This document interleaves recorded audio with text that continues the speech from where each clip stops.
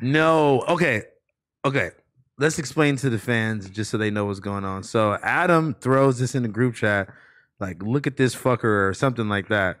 And I look and I just see your face and you just look drunk and I'm like, what did he do? Like, why are you on the? I just got on stream. No, look, I'm like, why are you on the homie's ass? I was already drunk. And then I read the title, and basically Potlord was taking music donations and saying this is how you get your song played on the No Jumper live show.